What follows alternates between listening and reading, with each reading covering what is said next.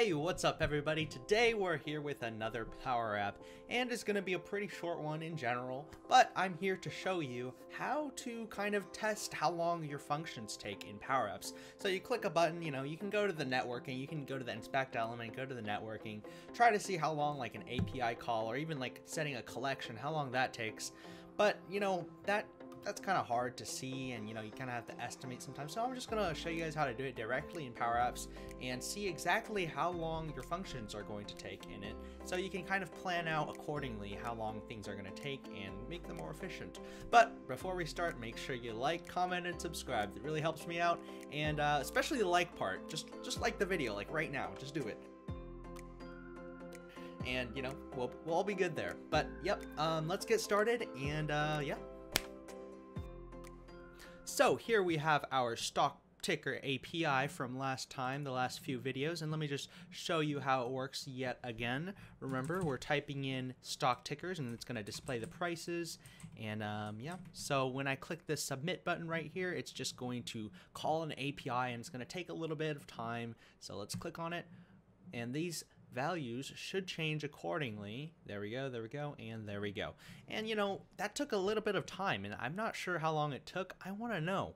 I want like an exact number, pretty exact number. So how do we do that? And you guys can use this to time functions, how long it takes to query your data, whatever you want there. So it's pretty simple. All you have to do is you go to input, and you go to timer right here. So you have a timer, and this timer is actually in seconds. If you start the timer, this will go up by each second. So every second it goes up, right?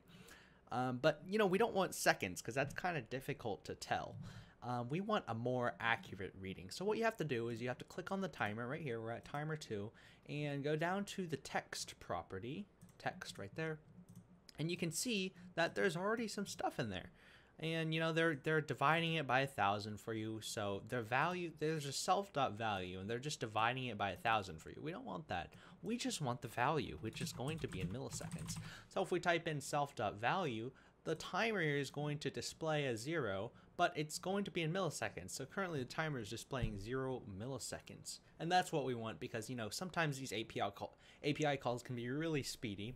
So we want to know like that exact timing. Cool. So we have that self.value there. So how do we actually link this to the function? Well, what we want to do is we want to go to the timer again, go to the start property, and then let's change this to a variable so that we can change it whenever our function starts, and then we can change it back to stop when our function stops. So let's change it to timer, let's say timer start. And that's going to be a Boolean, right? It's going to be true or false. But we haven't set the variable yet. It's going to give us an error, no problem. We're going to set it soon. So let's just remember that it's timer start. I'm just going to copy that over. And then let's go over to our function right here, right? So this function is just basically 3 asynchronous functions, right? This happens first. That calls the API right here. It's waiting. Okay, got the return, and then it's going to go to the next one. It's waiting, got the return, cool. And then it goes to the next one, calls the function, waits for the return, and boom. How long does that take? How can we tell? Well, all we have to do is we want to reset the timer to we just want to reset timer 2, right? That's our first step. And then we want to set a value, and so let's type in set, and then we want to do we want to set our variable, which is timer start, and then we want to set that to true. We do want to start the timer right there, right? So our actual function that we're timing right here are these 3 functions. So our first thing is in the beginning of the function, we're going to type in reset, so we want to reset the timer. And then we're going to start the timer, and then at the end of the function, all we have to do is we just have to stop the timer. And to do that, we just set our timer start to false. And make sure you include your semicolons there if it's asynchronous. And if you want it to be synchronous, you can also include that concurrent function, as I mentioned in my previous video. But we're just going to keep this asynchronous so you guys can check out how long it takes. So that should be about it. Right? We just reset the timer, we set the timer to true, we're starting the timer, we do our functions, all that, and once that's all done, we're going to go ahead and stop our timer. So let's check out how it works. So here we have everything. We logged it to, we coded it to this submit button. So let's play. Let's change up our tickers. Let's do that one to NVIDIA, Apple. You know, I'm just using different tickers so you guys can see how long it takes. So once I click the submit button, this timer should start and it should be displayed in milliseconds. So there it is. Started the timer. You can see it's going. The API is loading.